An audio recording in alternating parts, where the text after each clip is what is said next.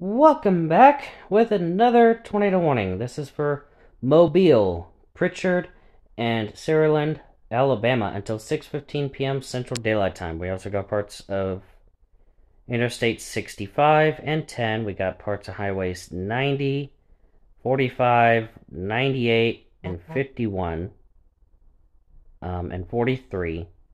And we also got Chickasaw, Satsuma, Criolla, and Axis, Alabama, in this warning as well. So with that, we got pea-size hail, also possible. 138,950 people, 54 schools, and 3 hospitals affected by this. So with that, take shelter accordingly. Get underground if you can. If that's not an option, go for an interior room like a bathroom, closet, laundry, or pantry. If you're in a mobile home or a home that is on stilts, evacuate for more sturdy shelter. And avoid overpasses and bridges at all costs, as that's a quick way to get yourself killed. So with that, let's check this on the radar. And here we go. This is the active tornado warning.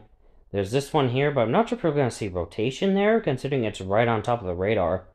But let's check velocity. Yeah, the tornado here would most likely be in that area.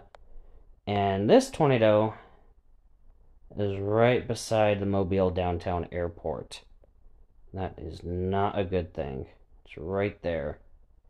It's on the coast, so it's likely a water spout. Let's go velocity.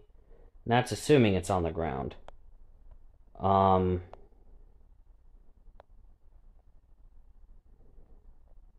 Okay, rotation got weaker, it looks like, but it's pretty clear where it's at.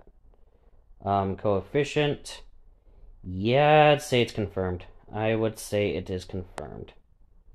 So that's something to watch out for. Yeah, this is the warning. I think so, yeah. And this is heading right for downtown Mobile. Well, east side of Mobile.